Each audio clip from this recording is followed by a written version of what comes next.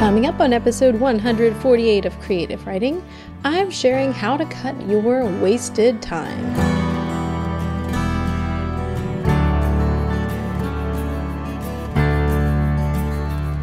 I can't go back to sleep, it's almost light. These restless thoughts have kept me up again tonight. Hello, and welcome to Creative Writing. I'm so glad you're here. This is the podcast for you, a writer, blogger, or creative who wants to build an online platform without being smarmy.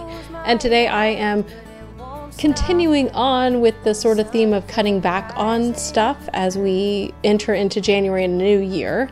I might get into goals, but right now I'm into decluttering. And no, I am not one of the people watching Marie Kondo on Netflix. I am resisting. But I am going to help you cut down on the clutter of wasted time. Is that a clutter? No. I'm going to help you streamline your time. And I don't think I said my name. Hi, I'm Kirsten Oliphant, if you're new to the show, and I'm your host.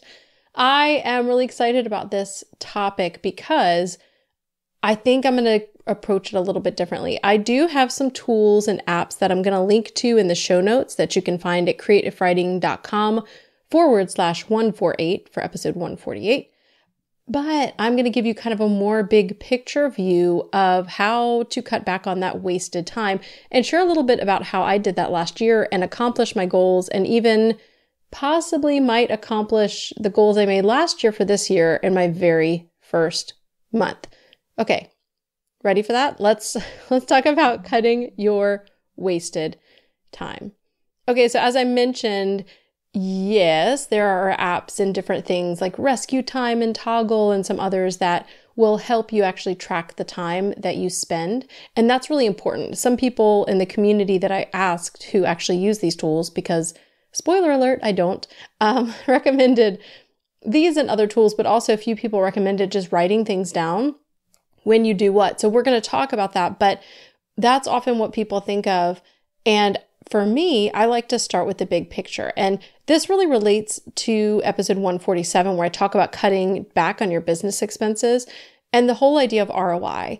I feel like for a long time in the podcast, I talked about your why, and I'm still hugely into that. And I think the very next question, once you figure out your why, like your overall big goals, is ROI. So what is bringing in a return for your investment of time and money as it relates to that big goal? So let me put this into some perspective for you guys. I've talked a lot on here about my fiction writing because it's been my focus for this past year and I've learned a lot through it. I basically took the things I already knew about marketing and blogging and social media and writing and went ahead and applied them to launching a fiction pen name. And the pen name's Emma St. Clair. So I talked last year and kind of joked, but not really, about wanting to have an Emma empire. And I joked, but I really meant it. And my goal was, I started last December with a short story. So, I mean, yes, that counts, but it was not really, it was just a barely scratching the surface kind of start.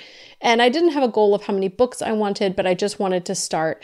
And so, it took me a couple months. I think I launched the very first book in March and then another in May. And then from there on out, I think I went months and released 7 or 8 books through the rest of the year. And so my goal was to hit a $5,000 a month from book sales month by December. And I actually hit it in November with $6,000 a month. Now, the next month it went down because I didn't actually release a book in November. Those were all book sales from the books I released in October, which is amazing. And then I didn't release another one till the 23rd of December. So that's why that went up and then back down. And that's the thing with this kind of income, but that's a whole other story. So my goal last year was to build this Emma empire and to get to that 5K a month goal. And what that looked like for me was to say, okay, my big picture is that. And what that means is that I need to cut away anything else. And it wasn't all just wasted time. It was things that I love, like this podcast, which I took a hiatus from. Summer, it had to do with summer, but also with the writing. But during the summer, it is harder to record because my kids are home, all 5 of them, and they're not quiet, and sometimes at midnight I don't feel like recording when my house is quiet. So I cut the podcast out. I'm trying to think of some of the other things, but there was a lot. I cut out my lifestyle blog completely. I had been kind of sporadic, but I cut out writing at kirstenoliphant.com. I had some other plans and things I was going to launch, but I realized that if I wanted to have an Emma empire and reach that 5K goal, it wasn't just about the wasted time. Although I did cut things like TV almost completely, it was about other things that were taking my focus off my big goal. So going back to kind of that why, like my why for last year, why I was doing the things I was doing. And even to back it up a step further, my husband was transitioning in his job. He left his job, was trying to find a new job, doing different things, but we didn't have a consistent income. So I had even more fire under me because I was trying to figure out, okay, is this something that can pay our bills? So my whys may not be yours. And that's really important when it comes down to deciding what to cut. And I'm going to get into that. I'll circle back to that. But overall, that's kind of my story for how I want to illustrate this whole idea of cutting back on wasted and other time is being really, really clear on your goals and then taking out anything that is not related. And again, you may not have to be that strict, and that depends on your why. If I was not trying to help pay our bills with this income, I could have been a little bit less intense. But I love goals. I really, really, really liked hitting that 5K goal. It was like such an amazing moment for me, even though I didn't hit it the same goal that next month. I had a good month, but I didn't hit quite that 5K or 6K. But I knew that it kind of spread out over the other months because I didn't have a book published. So it was fine. But I do like the challenge of that. But because my goals were very intense, I was very intense about cutting time.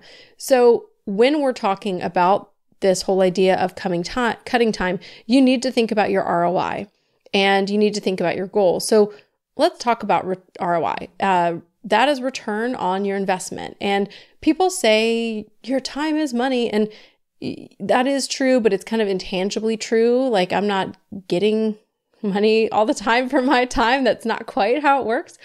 But we should, when we're coming down to what's wasting our time or what's effective with our time, think about our time as money. Where are you investing that time? And is it bringing something back? So the ROI is the return on investment.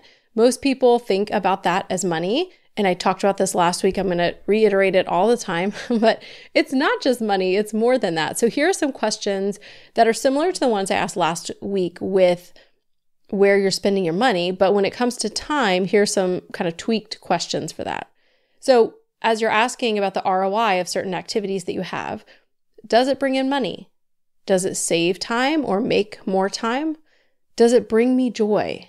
Can I do without it? Does the amount of time spent bring forth a comparable result?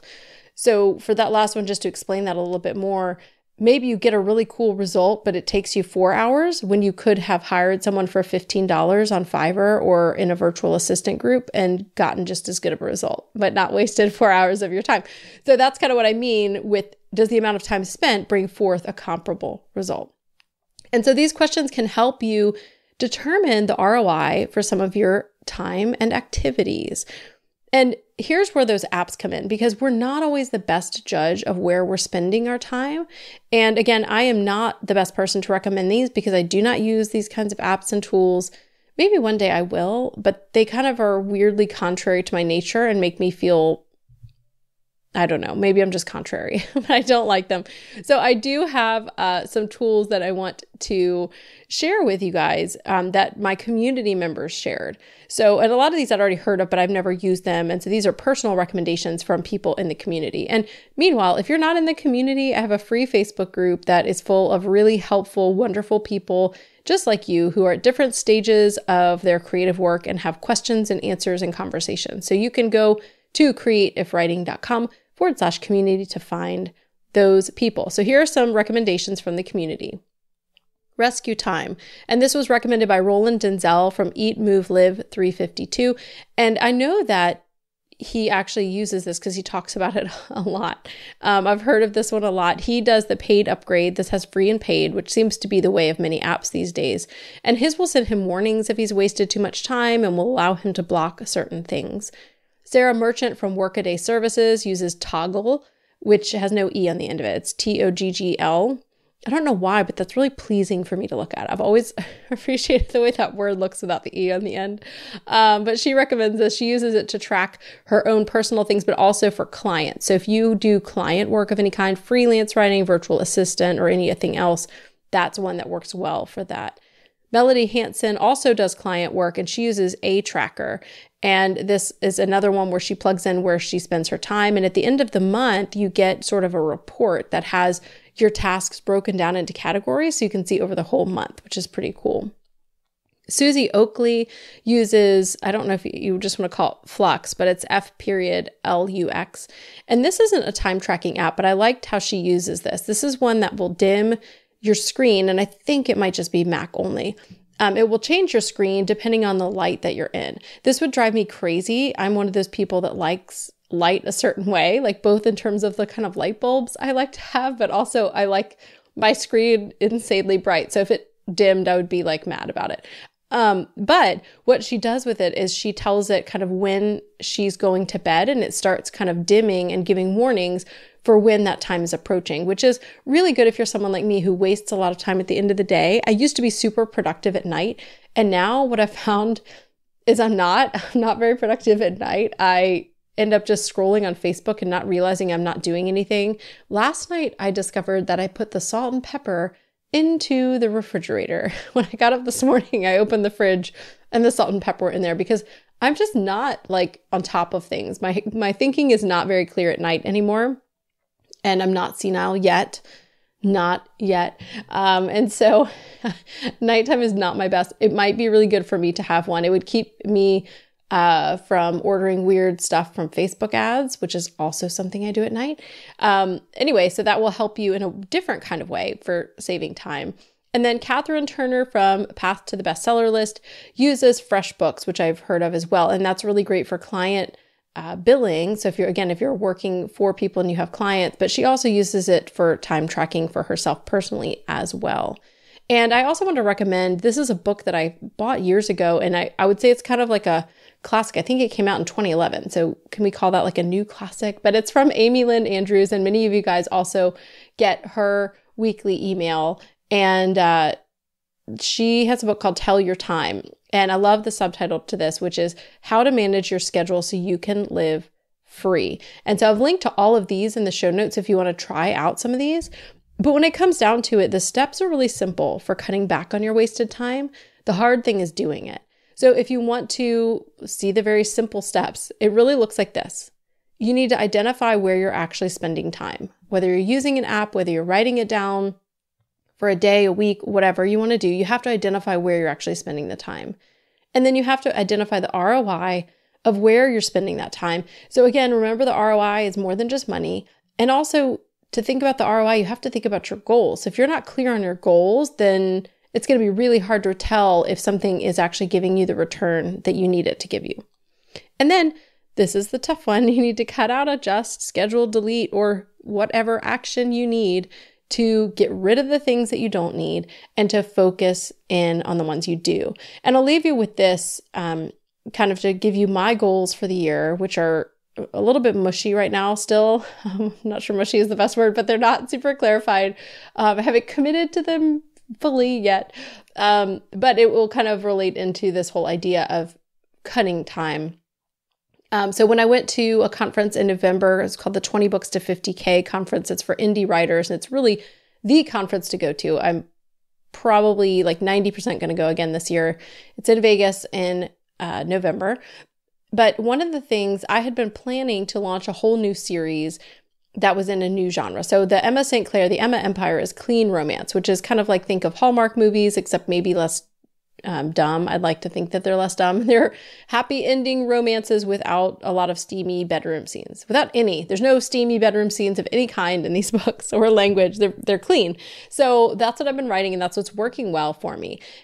But I have this sort of hankering and already like story arcs and things written on a young adult spy series. And that category is pretty good in terms of the opportunity there on Amazon to do well. So I really wanted to do a 3-book series. I've got it all Well, outlined for me looks a little different. I basically write a paragraph about it and then I start writing the book.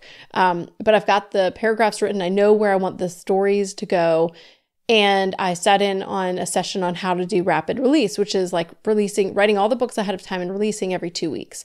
And I will say as a reader, I started some series this year and it is so frustrating when they're not all ready. Like I feel like I'm in this perpetual state of frustration waiting for the next books to come out, which is really a modern problem because books traditionally take forever to come out. But indie writers sometimes do 2 weeks or a month. And so it's really hard to wait. But that being said, that was my plan. But when I went to the conference, what I kept hearing over and over again is double down on what's working. Really invest and focus on what's already working. And then once you have something working and it's kind of like a finely tuned machine or well-oiled machine, mixing some metaphors there, but whatever, it's working really well, then you can switch and do something different. But a lot of writers, I guess, have the same problem where we want to genre hop and we want to write different kinds of things, which is great. But again, going back to my goals, we're still in a different period where right now my husband and I are both working from home. And so this is not just like what it might have been in the past where it was like, oh, this is a supplemental income. This is just, for fun. And then whatever money I get can go towards savings or whatever else. This is we need to pay our bills. And this is really integral to that. And so what I decided is I'm putting aside that other series that I want to write that's in a new genre because that's going to take work to launch. So I am writing that in my quote unquote spare time. But my focus is going to be this year still on the Emma Empire because I reached my goal.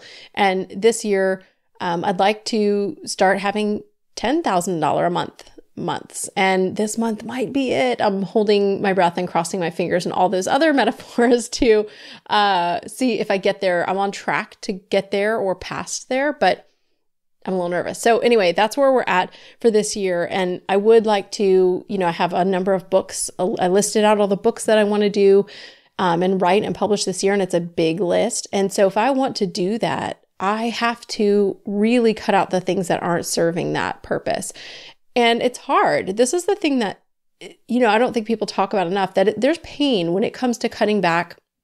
Same thing with expenses, but I don't think people talk enough about the pain of cutting back on time. And I will say the times I had to give up the podcast, it was painful. I have a nonfiction book that's 95% done that I really want to launch. And I think you guys would really benefit from, but I don't have the time right now and it's not a priority. It does not relate to the Emma Empire. I know it's not going to bring in the same amount of income and I'm going to have to do all the book launch tactics and the things that I don't have time for right now. And so that is, it's painful to me because I'm really excited about that book and want to get it out, but it doesn't serve the main goals. And my goals, because of our financial and other situations, my goals they need to stay focused. They need to stay on track. So it may not hurt as much depending on your goals and your situation, but it does hurt. And no, you're not alone if you're struggling with this because it can be really hard to cut those things. So I want to encourage you that whatever your goals, whatever the ROI, you need to leave some things in your life that bring you joy and some things that may benefit your emotional well-being and your mental health and your happiness that a time tracker may consider wasting time. So just realize that apps and trackers are machines and you're a human. I shouldn't need to remind you of this. You know that probably, but I'm going to remind you because I want to give you permission to also toss out the things that I'm saying when you need to and give yourself room to breathe because it's not healthy. And it's not healthy for me if I'm just work. So I build in a lot of time for reading. I've really rediscovered my love of reading this year and it's been amazing. I've been committing to working out and doing other things like that. So that is something, that's very important is to remember that you are a human, not a robot. And so those apps can't tell you how to live. Stop trying to tell me how to live my life, apps. Leave room for joy in your life. And I keep thinking of Marie Kondo, but that's okay. We're still not watching that show, but I bet some of you guys are. And you can tell me in the Facebook group, we can have a conversation about what is sparking joy. Because I know all the things. I've been reading all about it and seeing all the memes, but we can have a conversation in the community. Again, that's creativewriting.com/community. And if you want to find all the links for the show, you can go to creativewriting.com/148 for episode 148. And the biggest thing that I do is a weekly email, which I'm not cutting out. It's called The Quick Fix. It comes out every Friday, and you can get that by going to creativewriting.com/quick fix. I would love to have you in there. So now you have some challenges. You've got to cut business expenses. That's episode 147 from last week if you haven't listened. You've got to figure out where you're wasting time and cut it, but leave some joy. And really, I'm leaving you with this final thought that I always leave you with. Go out, create content that you love, and serve your people well.